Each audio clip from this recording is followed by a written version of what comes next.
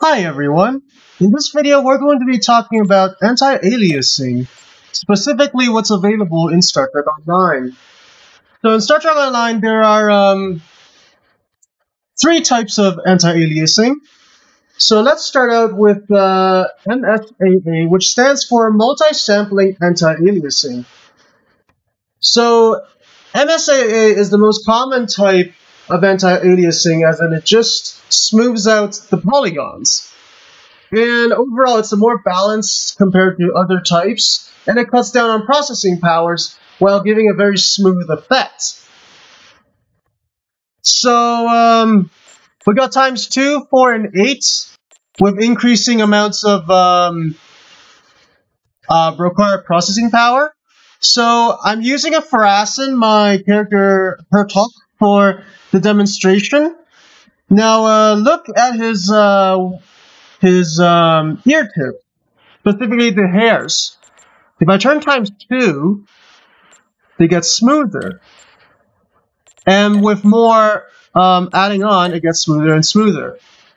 Alright, so next up is TXAA, which stands for Temporal Anti-Aliasing. So it uses overall a lot of power, and it combines most techniques already used by other methods of anti-aliasing to give a smooth edges.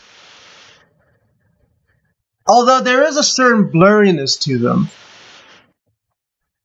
So compared to MSAA, it is slightly blurrier. So let's compare times 4 of TXAA to times 4 of MSAA.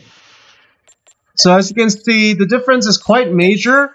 MSAA still gives overall a better, more natural feel. Now finally, it's FXAA, which stands for Fast Approximate Anti-Aliasing. So this one is for weaker graphics and processing cores. It is less demanding anti-aliasing than most other types. And it gives a smooth image. However, blurriness is a definite factor to it.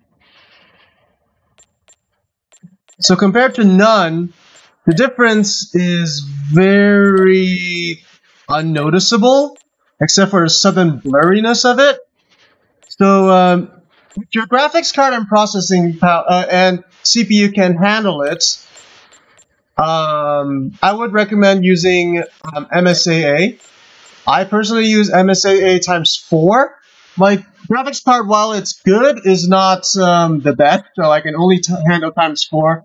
But other than that, that's all about the anti-aliasing settings on Star Trek Online, and a general overview of what they are.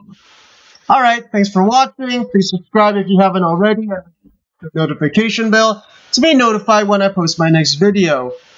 And also, it's free, so why not? Alright, see you guys next time. Bye!